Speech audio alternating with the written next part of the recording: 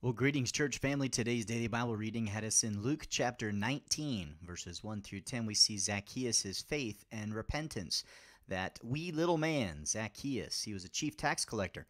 That means even higher than Matthew when old Levi was still acting in the role of a tax collector, and Jesus called him to follow him. Luke actually expressly calls the short man here, Zacchaeus, rich.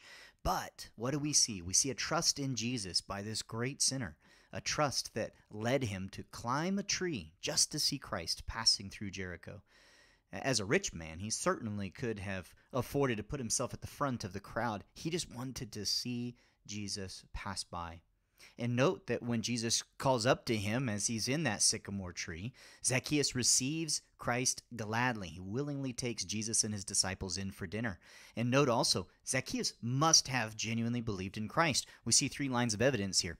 First, we see his recognition of his sin, defrauding others.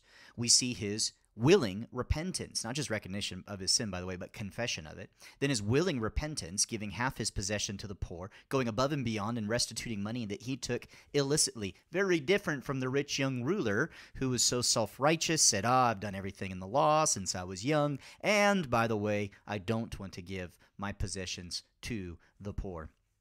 Zacchaeus confesses his sin, wants to give away his earthly treasures to others, and we see Christ's confirmation. Salvation had come to Zacchaeus' house. In verses 11 through 27, we see the parable of the minas. This is very similar to the parable of the talents from Matthew 25. There are some major differences. It shows us that this was a completely different parable from Christ, but with a very similar point about the importance of being faithful to the Lord. So instead of 3 slaves, here there are 10.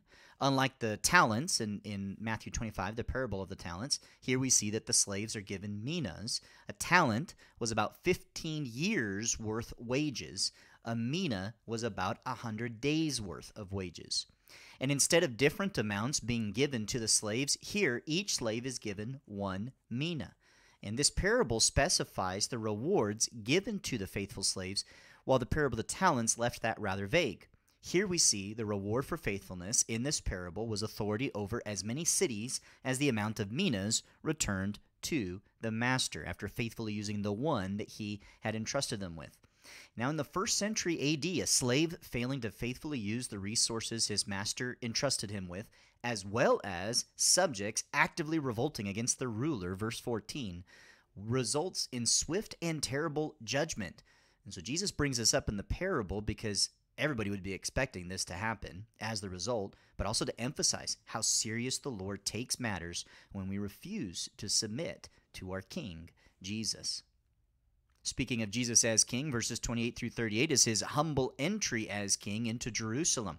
Note that in verse 31, Jesus does refer to himself as the Lord, the Master, when giving his disciples the instruction to go and find this donkey so that he can ride on it, fulfill Zechariah 9:9, affirm that he is the Messiah, the King, the Son of David that the people have been waiting for, that the Old Testament prophesied would come.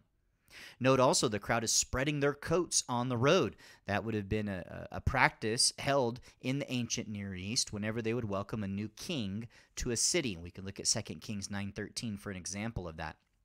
And the crowd actually quotes from Psalm 118:26 to sing, "Blessed is the King who comes in the name of the Lord." That was part of the praise music that would be featured at Passover. Notice also how they say peace in heaven and glory in the highest. It's a very nice callback to Luke 2, where we see the angels proclaiming something similar. In that case, it's glory in the highest and peace on earth among those with whom God is pleased.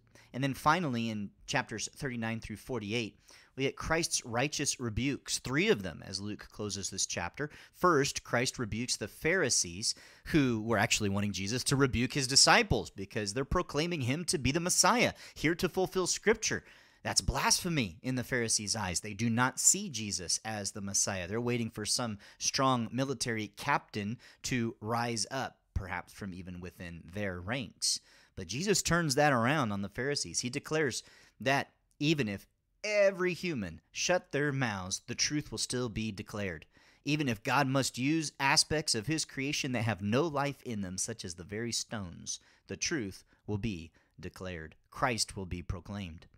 Christ then rebukes Jerusalem, sorrowfully declaring how much he cared for the city and people within, but they had not seen and received the truth that he was their Messiah, their King, in fact, God himself. Of course, they've had plenty of opportunities. They've seen the examples and proof that he is the Messiah, but their spiritual sight was still blind.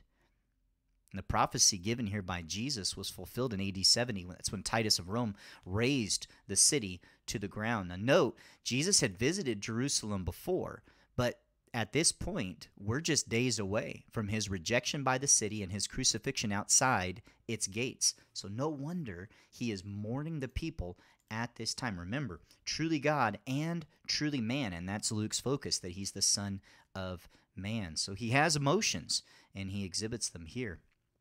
In fact, God the Father has emotions as well. The Holy Spirit, we see, is grieved when we sin against him.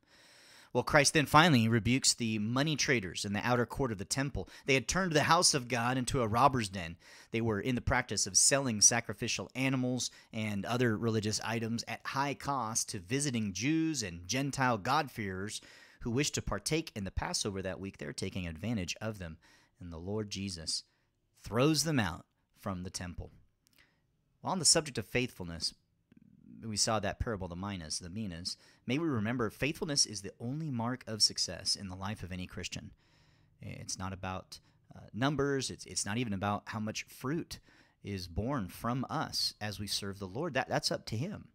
But God commands us to be faithful to Christ with our lives once we are born again. May that be true of you and I. 1 Corinthians 4, 1-5, Paul says, "Let a man regard us in this manner, as servants of Christ and stewards of the mysteries of God. In this case, moreover, it is required of stewards that one be found trustworthy. But to me it is a very small thing that I may be examined by you or by any human court. In fact, I do not even examine myself.